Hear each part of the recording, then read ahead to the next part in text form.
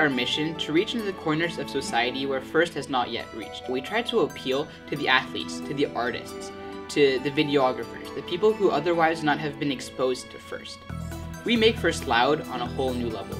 The team has grown incredibly. We've had people come in on the team that are in speech and debate, people that are in service, people that are athletes. Here at Team 254, we make FIRST heard in the local community through providing online tutorials, technical workshops, posting our robot source code online, and providing manufacturing assistance to a number of local teams. Our 126 student members also provide over 3,000 hours of community outreach at events such as Google I/O, demos on the USS Hornet, and we're mentoring 15 local FLL teams.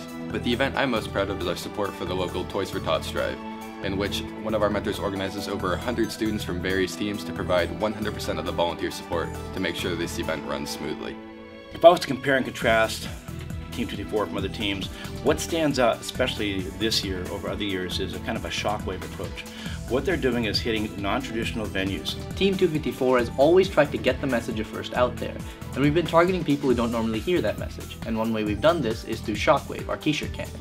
Shockwave has been featured in Gizmodo, Make Magazine, Wired, and even Sports Illustrated, and it marks the first time that FIRST has been featured in any of these publications. It's estimated that Shockwave has reached 27 million people, either in person or through various media. And Shockwave has created the equivalent of $600,000 in free advertising for FIRST and STEM.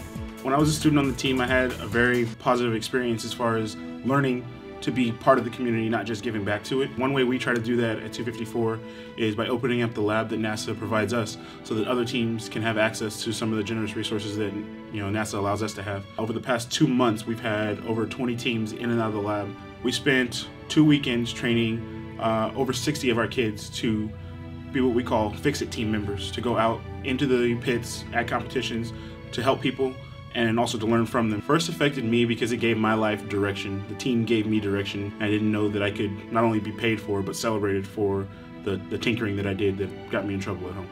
There's definitely one team that really motivates me every single year, and that's 254.